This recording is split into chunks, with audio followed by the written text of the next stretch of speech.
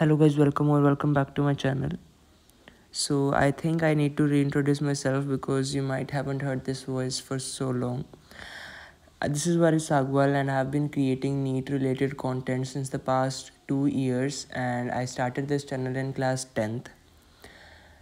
I not even in the slightest regret my decision of choosing YouTube, because along with earning some money if not more, I also motivated a lot of people. जब भी मैं comments देखता था कि your video motivated us and this and that, I used to feel that spark within me. And this video is going to be very raw. I don't know how many mistakes I'm going to make. I'm not going to re-record it, and I'm not even sure that I'll be using Hindi or English. So, since the last few days, I've been constantly receiving comments about I did I write the NEET exam and how did it went. Also, the questions related to my board result. So to begin with, yes, I did write the NEET exam.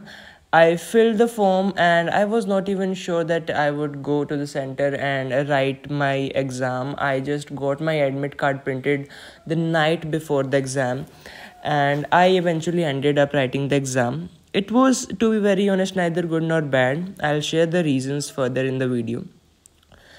I didn't study a single word after my 12th was completed, after 19th of May. No, 19th of April. You may wonder why, and I need to give you a little context. Let's go back to 11th. My 11th went really well. I did 11th wholly from Akash, though I scored a little bit lower in my school exams, but that's again very obvious. 12th went super fast. I left Akash in between. I joined school. My inclination grew even stronger towards studying abroad, and my interest towards NEET started gradually fading away. And I ended up scoring a 82% in 12th by studying only in the last month and not the whole year, because I myself don't know where the time went. I can hardly recall my days of 12th because, to be very honest, I don't know where the time went. And as of now, my plans are to apply to some universities abroad once I give my English language proficiency test. And if that doesn't happen, I'll prepare for some exams like to give next year, CUET, with VIT triple E, something like that. I'm not sure to take a drop for NEET, but if I take one, I'll definitely document my journey once again. Nextly, I did not think of making this video, but it is now, after so many days of NEET, that I am growing aware of how instrumental it is to share with you my story, because it was my decision and not yours to share this journey with you.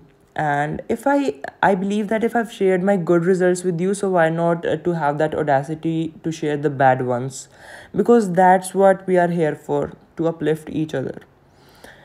And thank you so much for being with me, and I believe that you'll still support me. But however, I am ready to face that backlash and the hate that I'll get from some of you, and that's very obvious, nothing wrong in that. But no worries, guys, we all have our priorities set, and those are what that will matter down the line.